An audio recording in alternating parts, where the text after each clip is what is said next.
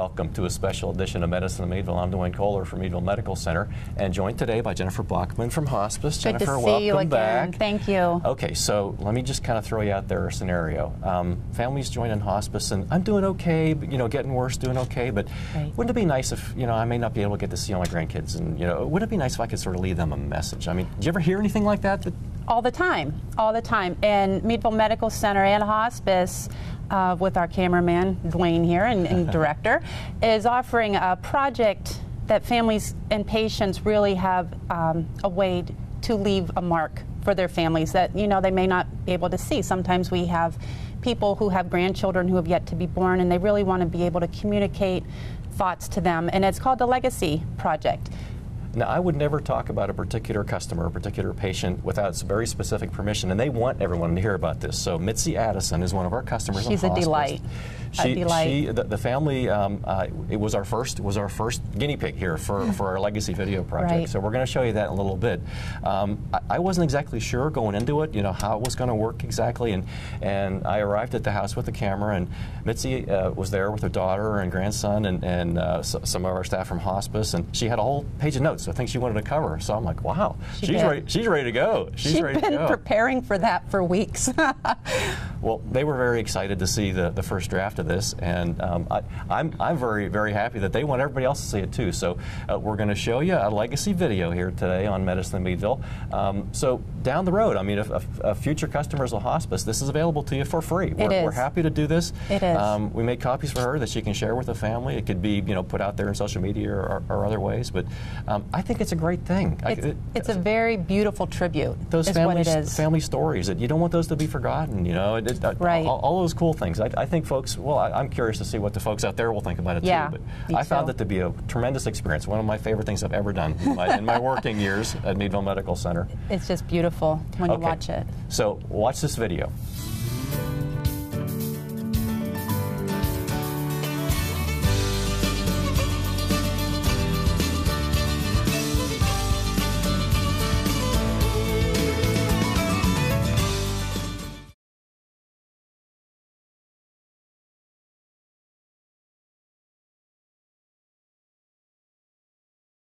Hi everybody, my name is Mitzi. I have written about 4 books myself, and they are down to my children, my grandchildren, and my great-grandchildren. As we go a little bit further into this video, you're going to see these books and all that I have written. I would like to first start with me, Mitzi Addison. I am 77 years old. I had a birthday on March 11th. I married Walter Addison, the joy and love of my life. We had 3 children together. We had Scott.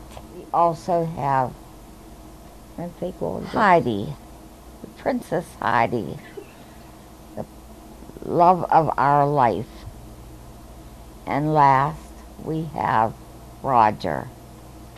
Roger is mechanically minded, extremely intelligent with tools and things he can figure out. From those, Walter and I was married 22 years. He died at 46 of a heart attack. I chose at that time not to remarry. We had a wonderful, wonderful life. We had our home in Conway. We had 2 Lincoln Continentals. We had a cottage at Pymatuning. And my mother and dad lived across the street from us. My children, all 3, have been successful. Then came along our grandchildren. Our girl is Madison, and our boy is Indiana. We call him Indy. His name is Indiana Blaze. No laughter out there. I see all of you laughing at that name. His name is Indiana. Today you can have any name you want. And this is the name that my kids decided for. We decided for all the good Christian names. But that's the way it goes. Indiana and Madison. And your grandchildren, you want to... That was my great-grandchildren. Grandchildren, I have Jesse, Matthew, Dustin, Denon, Ashley, and Dylan. I'm proud that I have lived to be 77, considering so much has went through my life since Walter died. Walter died and left me these children, home, cottage, cars, and a little bit of money. I didn't think I would ever get through these days with these children, but through my love for them, I did. You're going to see pictures of the books that I wrote to them and how much I loved them. I had a great career, too. I had a 30-year career as a registered professional nurse at Allegheny General Hospital. I was a nurse in the maternity and obstetrical departments.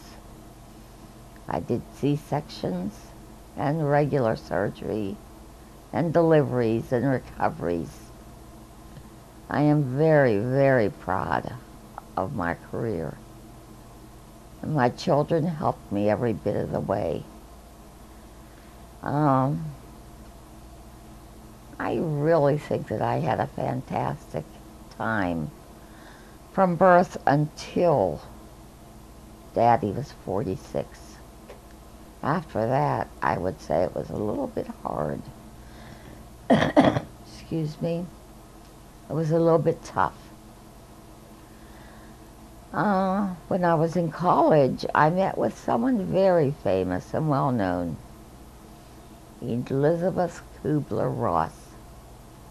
She has a signed book on death and dying. If ever you have the opportunity to meet somebody and she's available, do it. But I think that now she has died. But she has left a legacy of information that is doing people like me good.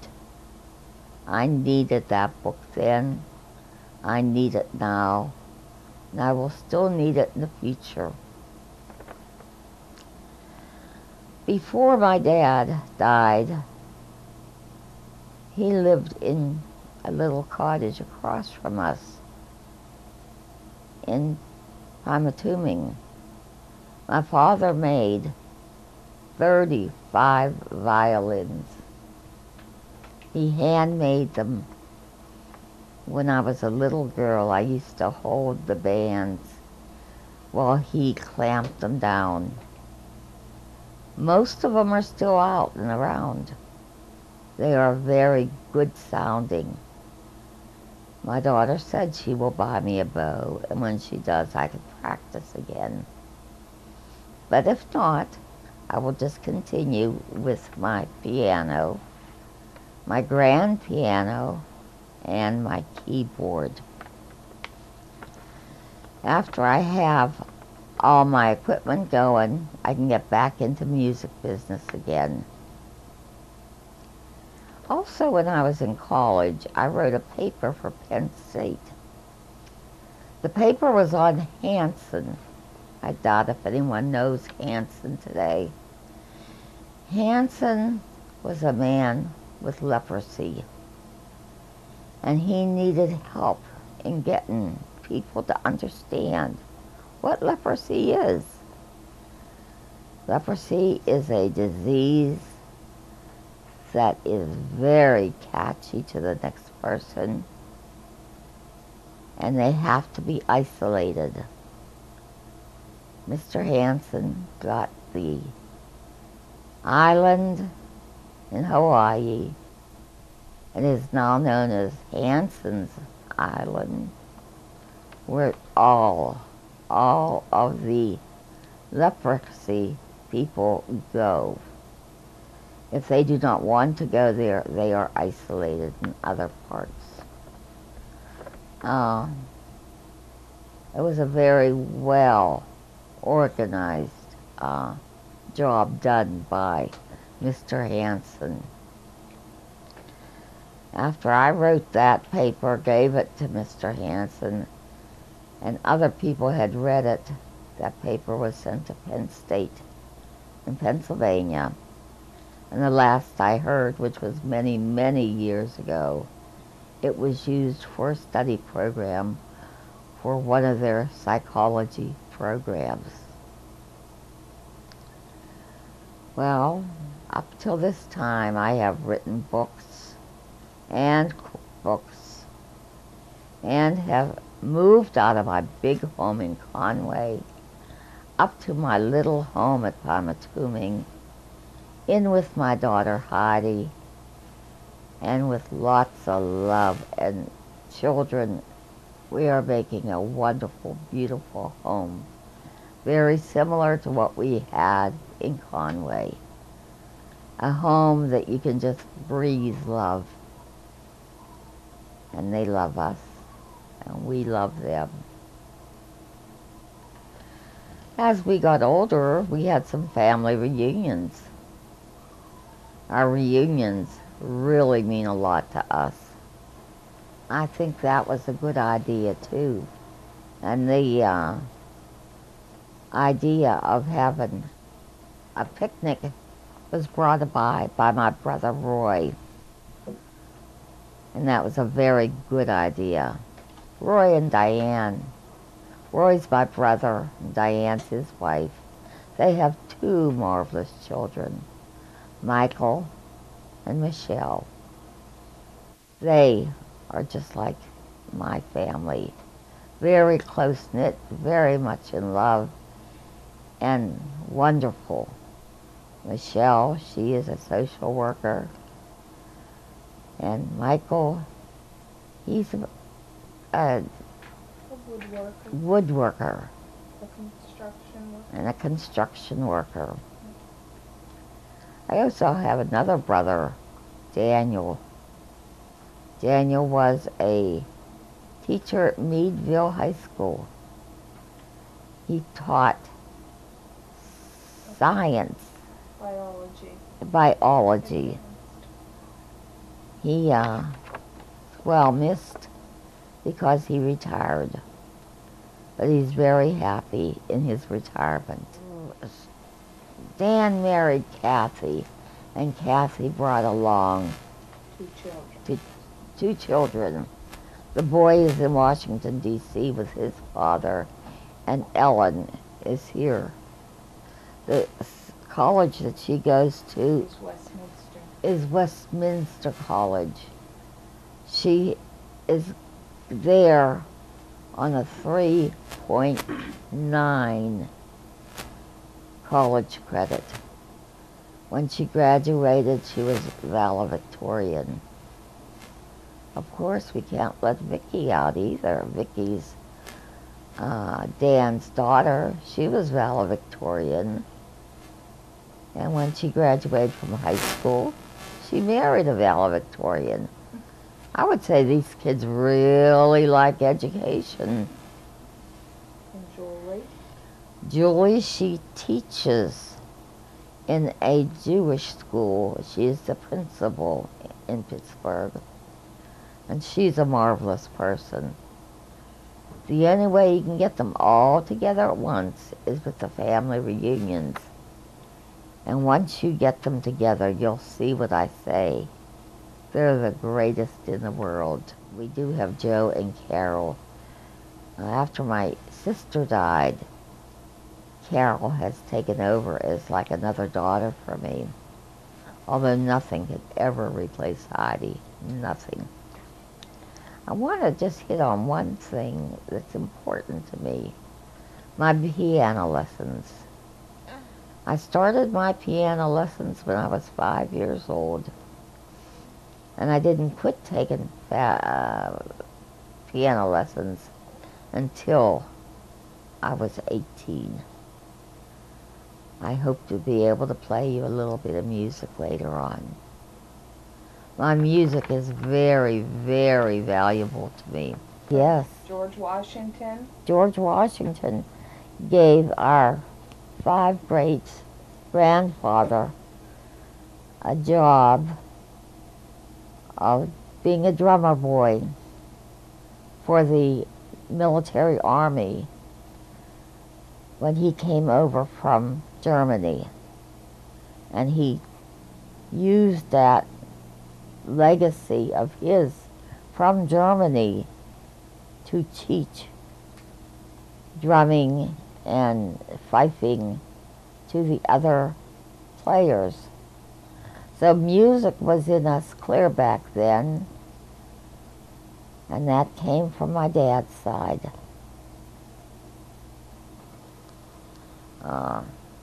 You have to understand love and life in order to understand music. It is one of the biggest creators of love in the world. Music. Get into music, sing it, dance it, learn it. You'll never regret it.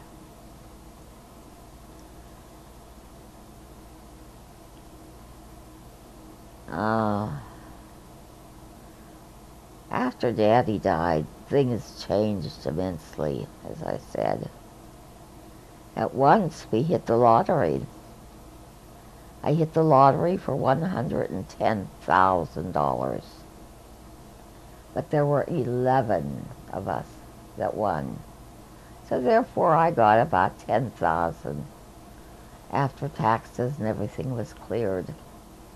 And I asked my children, what do you want to do with this newfound money? And in one voice they said, Disney World. I have a sweater from Disney World. I'd love to show it to you. I wore it for many years, and other people have also worn it. When I brought it home, people found it hard to believe. This sweater was $100 when I bought it in Disney World. And whoever wears it will always be lucky. Always be lucky, just like Minnie Mouse.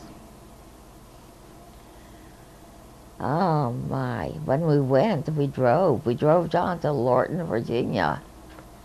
And how smart we were. That's the laugh.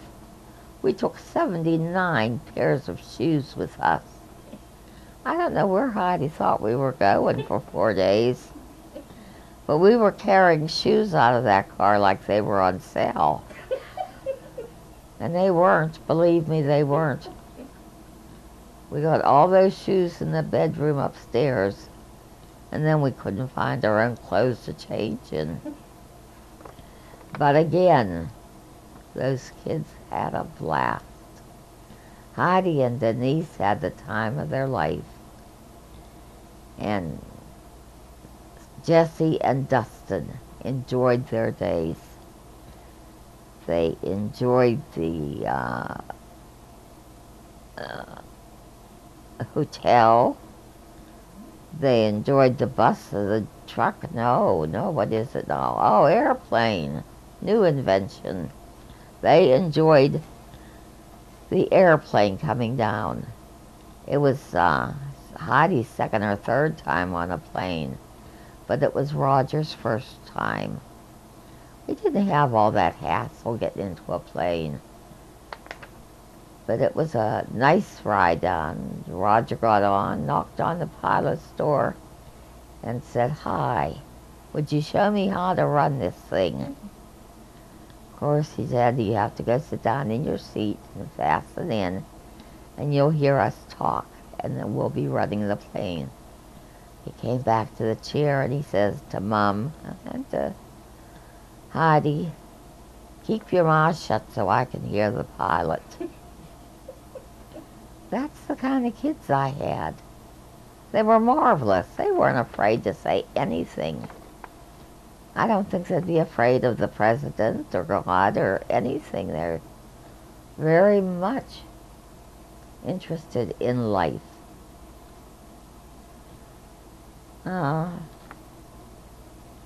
During my regular days before I became famous, my cousin dated Joan Crawford's son. I don't know if any of you here would remember Joan Crawford. She is the girl that made the first Mildred Pierce. And I see now that Mildred Pierce is going to come out on a video again. Well, Mildred Pierce was a marvelous, marvelous actress. And she and Sonia got along quite well. But then Sonia and Joan Crawford's son, they broke up. So that was the end of my career in Hollywood with Joan Crawford. But it was real. And we had an association with a big movie star. Oh, I don't know. There seems to be so much to talk about when we travel to Seattle to visit Mount St. Helens. What devastation. What natural devastation. It brought tears to my eyes to see this. But it was worthwhile.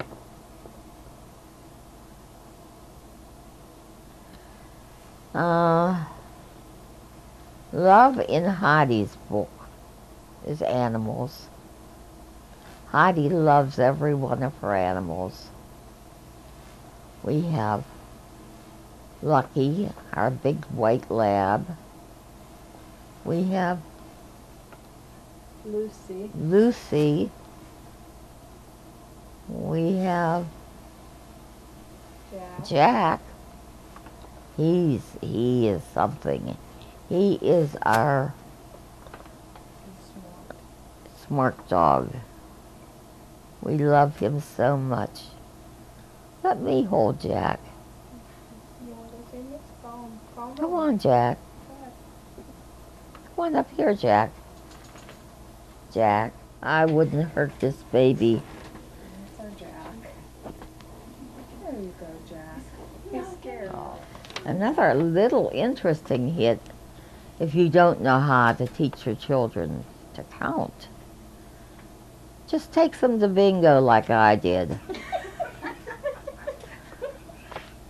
Our children learn to count.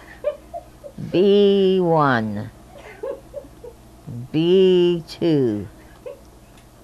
And you hear Justin in the background saying, "Shut up, Jesse, that's my number." But they truly learned through bingo how to count. When I came, I was an old lady. My hair was straggly. I couldn't eat. You see, I also had a stroke somewhere down there, and when I would eat, it would go off to the side. But she used no special things. She just said, "You're going to learn to eat, and you're going to learn to eat now, and you're going to learn to eat good." That was the end of it. If you take a look down here, those are my toes. Those are the new toes of the 77-year-old woman. No sense in having those old, dirty, yellow, curled up toes. No, get this kind. No. Krista calls it red. I call it red too. They keep me happy. I don't know what they do, but they do. They keep me happy. They fix my pictures for me. They take pictures of me. They help me. You see my makeup job? This was done by Krista. She is also a beautician, but won't tell anybody because she doesn't want to leave me. I love her to pieces. Thank you. I do have 4 books full that I want them to read. It has all kind of advice. It tells them from the day they were born until the day I die. And the book is full of all good information. They have learned to go to funerals without being sad, but being respectful. They have learned to go to different churches without being the only one that can go to that church. My grandchildren have learned a lot from my books and from my legacy and from me. I don't know what else I could tell you verbatim, but I am going to ask my daughter Heidi if she has anything verbatim. Do you have something to tell your mother? Just that I love you, Mitz. How much? To the moon and back. I love you that much too. Yeah. I think you're a wonderful daughter. Okay, I think that's about all I have to say at the moment.